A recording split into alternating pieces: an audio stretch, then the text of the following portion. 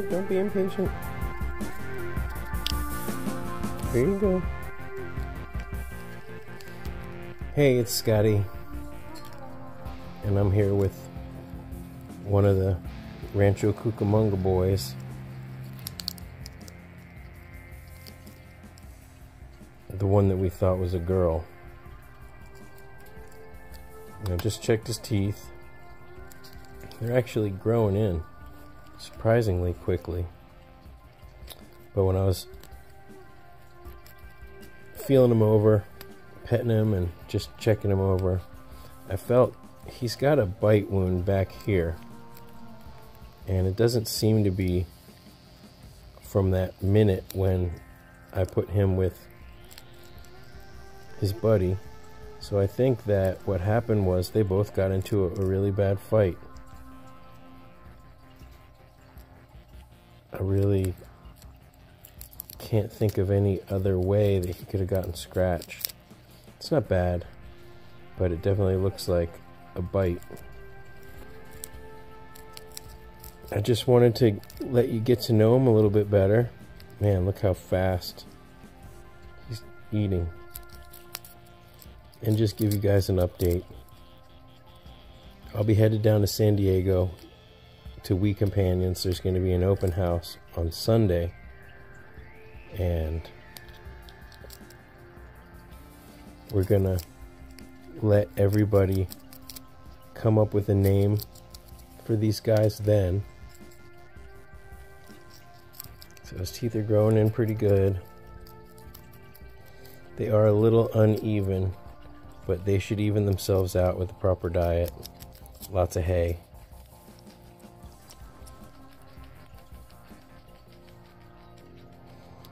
But he's little, he's underweight, but it won't take too long to put some weight on him.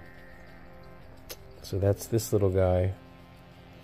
I can't wait till the open house on Sunday at We Companions to find out what his name is. I've got some ideas, but I think it's best to let people there at the open house get a chance to decide what his name is. Man, but he is so ravenous. And he's been eating all sorts of stuff. Of course, he's had unlimited hay and pellets right now.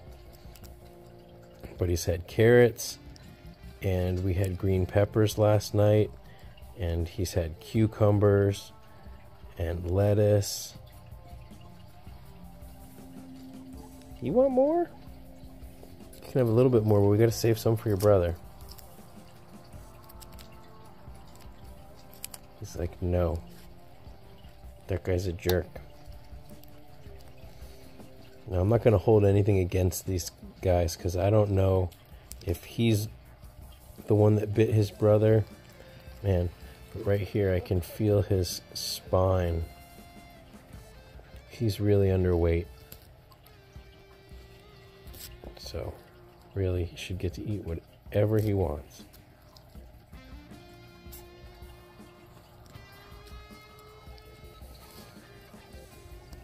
Let's say hi to his brother.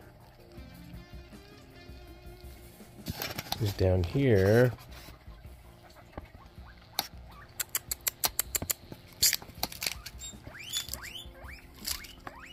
You can see the pink of his wound. This fell off. This was the gross wound scab with all that hair on it, and it just came off like a scab. Just take a bite. Now here's the other boy. Very stunning. Now, okay, I'm going to show you his wound. So it really looks more like a scrape when you scrape your knee or something as a little kid. So it's not that gross, but if you're squeamish, maybe look through your fingers. So here you can see that basically, I can't imagine how this would have happened. Here, you just keep eating. But basically,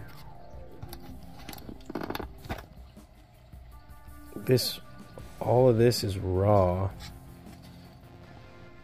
And then this is where the puncture was. I guess this is where the... It's hard to know because this is... That whole skin layer has come off. So this is like the raw underlayer of skin. So maybe there was a puncture and then just the infection just spread through this whole area. It turned into an abscess and everything above there was abscessed. Okay, that's enough of that. Come here, look at me. Here, have some lettuce. But that's why it's important. Now, not that you guys are all going to be doing rescue, although the more you learn about taking care of piggies, the more equipped you will be to help an animal in danger. And they're so easy to find on Pet Finder. Of course, the medical situations like this, they probably reached out to our rescue before they would even been available to the public. But having some simple antibiotic ointment, some betadine, some Bactine antiseptic, these are all things that's just really important to have and not that expensive. You get some of that stuff at the dollar store. And thank you again for empowering me to be able to nurse some piggies back to health. I will try to do a little video on Sunday at the open house so we can at least find out what these piggies' names are. Come on. He probably just wants to go eat this in his house. You want to go home? Okay, ready?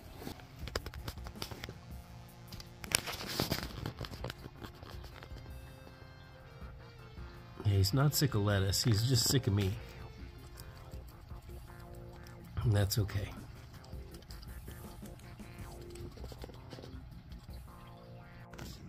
Hi! These poops look good. Yeah, they do.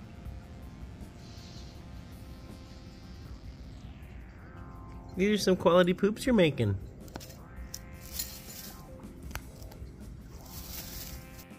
One thing I didn't mention during the previous video is that there was a hamster at the shelter and I got permission to rescue him too.